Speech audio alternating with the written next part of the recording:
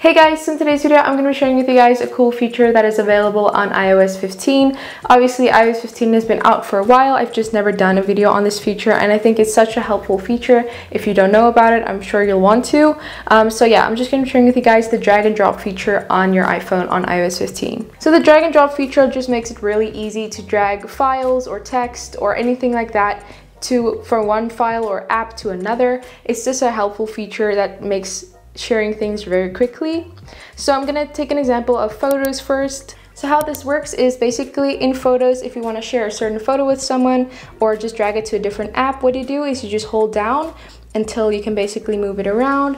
So you can select one, or you can just go ahead and select more than one photo, as you can see here. So I have 4 right now, and then you just basically go out of the app that you're in and go into the app that you want to share these to. So I can go into messages, drag them into my message here, and then it's all there, and then I can click send, and then I have sent 4 photos that you can just easily drag and drop. The same goes for any other attachment that you might want to send in iMessage. So I can just hold down on this song and then I can just go out here and then send it to someone else or do whatever I want, add it in a mail, whatever you want. So the same goes for any other attachment that you might want to send in iMessage. So I can just hold down on this song and then I can go to a different chat and then just send it there, or I can go ahead and send that in an email or something like that, just depending on what you want to share it to.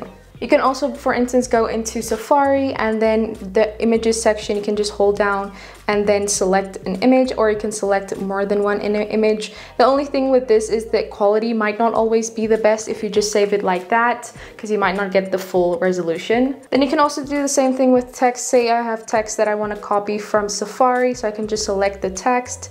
Then I can go ahead and hold down and then just paste it into, say, an email or any other document that I want.